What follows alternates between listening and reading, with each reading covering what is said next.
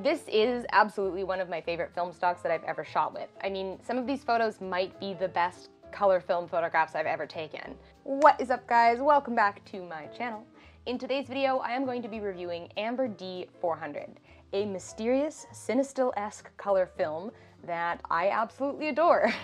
I'm gonna give you some specs about it, some information, my experiences, my general review and thoughts on how to shoot with this film, and finally I'm going to be delving into the mystery of where this film comes from and who makes it. One thing I want to mention first before I dive into this video is that I'm gonna show both edited and unedited photos taken on this film. A lot of the richness and depth of the colors in the photos that you're seeing now has been exaggerated in post, but I don't think that counts against the film. I edit all of my film photos, and I edited these ones to bring out the color toning that was already present in the unedited photos that the film delivered. With that said, let's talk about specs.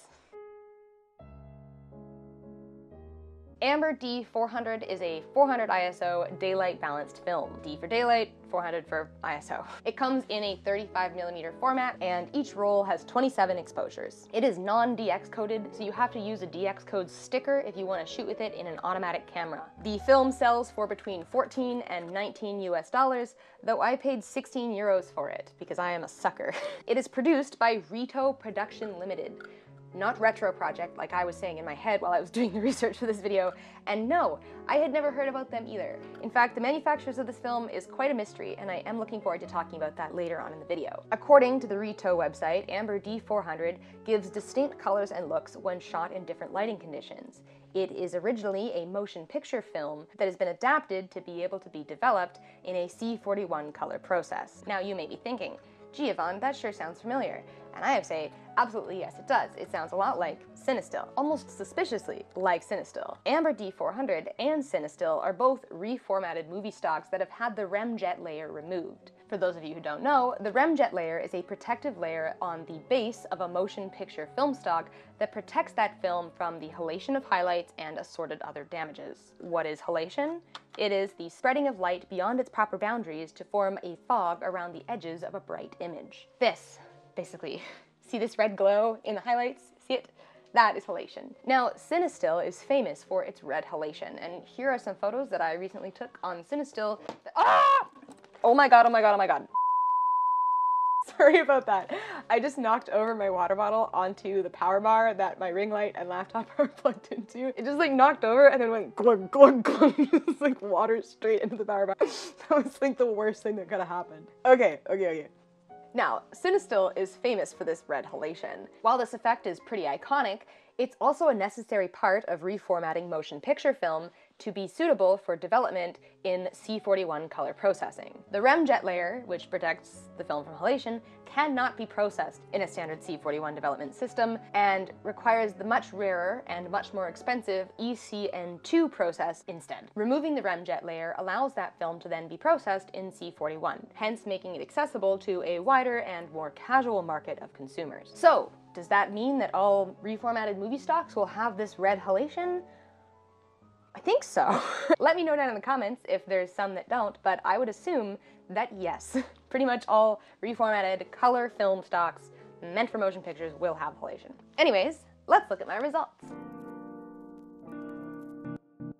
I shot this film during a recent trip to southern France and Catalonia, which honestly is probably one of the best places in the world to shoot a rich amber-colored movie film. True to its name, the film has this overall amber coloring that is perfect for capturing warm tones in golden hour lighting. Areas that are hit with full sun are bathed in this gorgeous red halation, and it also seems to be present in many of the boundaries between slightly lighter areas and slightly darker areas. So not just as a halation effect, but also as just this general tiny red outline around most details. There are some shots that I took that really show red tones in the shadows, even in areas that wouldn't be affected by halation. So it does seem like there is a slight red tone to this film overall that manifests as burgundy in some places. Now, according to the website, this film delivers a cool blue tone when shot in daylight, and I am not so sure about that. I took a few pictures with blue skies and water in them, and while the blue tones are pretty nice, I mean, there's definitely blue tones there, there's still that golden amber quality to the other colors in the frame. I mean, all of these images pretty much were shot in daylight, and I wouldn't say any of them really have a cool blue tone present. I'm not really sure why the website advertises that,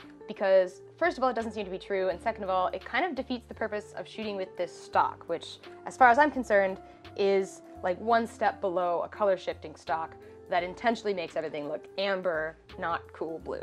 Now, when I originally bought this film stock, I didn't do any research at all beforehand to see what I could expect, but based on the name Amber D400 and on the box art, I assumed that it was going to be a pretty heavily color shifting film, similar to like Kono Monsoon or Lomochrome Red Scale. I thought it was going to have like a really intense amber shift that would kind of look like how American movies tone scenes set in Mexico. But I must say that I'm not disappointed with the extent of the effect. It's not so intense as to be a novelty film, but it is pronounced enough to add something to the image without adding too many parameters. As for the website's claim that this is great in low light, I am not so sure about that. I didn't really test it too much, but the one shot that I did take in low light didn't really impress me. But I did get a bit of utility out of this photo because in it we can kind of see the grain structure. It is a very fine grain film, which does kind of compete with the claim that this is good in low light because, as we talked about in my Ilford Delta 3200 video, finer grains are less sensitive to light. But honestly, I think that the fine grain is an asset to this stock in general because the images it produces are beautifully crisp and full of detail as a result of that fine grain structure. So, to summarize, what makes this film so appealing? Well, my takeaway is that the reddish shadows, fine grain, and red halation have a kind of synergy that really builds in the final image. So the red halation draws your eyes towards points of light by providing a pop of the most eye-catching color possible. The reddish shadows don't distract the eye or complicate the color palette like murky green shadows or dark blue shadows would. And finally, the fine grain structure adds to this lack of distraction in densely shadowed areas as well. Dense grain tends to look like detail, and that tends to draw your eyes towards the detail, and then there's no payoff because it's just grain.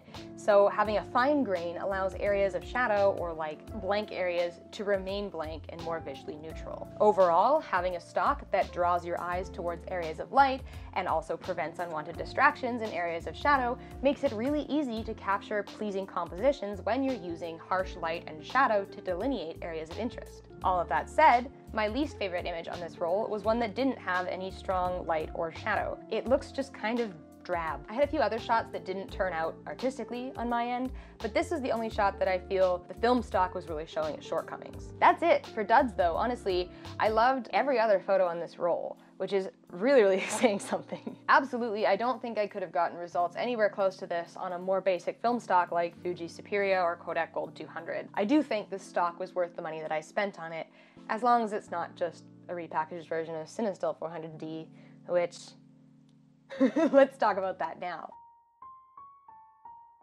Where does this film come from? There's been some debate about this film stock online because the website for Rito Productions is so incredibly vague. There's no about page, for starters. There's a list of dealers around the world that sell film, but no information about who deals the film to them. There's an FAQ page with sections for cameras, shipping, and store policy, but no info about where it comes from. On the back of the box, in tiny little letters, it says made in PRC, which I am pretty sure is the People's Republic of China. It is at least packaged in China, but is it manufactured in China? I don't think so. So throughout this video, I have referenced the similarities between this film stock, or the Amber series in general, and Cinestill. After reading about the other ISOs that Amber comes in, I became suspicious because they are very similar to Cinestill's lineup. So is it just repackaged Cinestill? After doing a bunch of research, I think no, but also kind of. So, some background. Kodak produces a movie film called Vision 3 500T. Cinestill 800T is a version of this stock with the remjet layer removed. However, apparently you can't just buy a roll of Vision 3 and remove the remjet layer yourself. It has to be manufactured intentionally without the remjet layer on it. So in order to have access to Vision 3 without the remjet layer, one would allegedly have to be dealing directly with Kodak, or with somebody else who dealt directly with Kodak. Cinestill is apparently buying a custom product from Kodak and repackaging it as Cinestill, the custom product being Vision 3 with no remjet layer. The reason why Kodak is willing to do this for them is because they're buying massive quantities of this film stock. They buy it by the master roll, which apparently looks like this. It seems to me that this makes sense to Kodak financially, because they don't have to spend any money on packaging and marketing the film to consumers, but they can still make a ton of money by producing it and selling it. So is Kodak selling the same master rolls to Rito that they're selling to Cinestill? Maybe. Is Rito repackaging some variation of Kodak's movie film stock? I think almost certainly. However, since Cinestill is likely ordering a custom product from Kodak, it's possible that Rito is doing the same. Are they the same product? Who knows? How can I be so sure that this is originally a Kodak product? Well, there are remarkably few manufacturers in the world who actually produce their own film, particularly movie film, in color. I think maybe Kodak is actually the only manufacturer left, to be honest with you. Rito is almost certainly not producing their own color movie film, because if they were, they would likely be selling it, and they're not. They are only selling the modified version.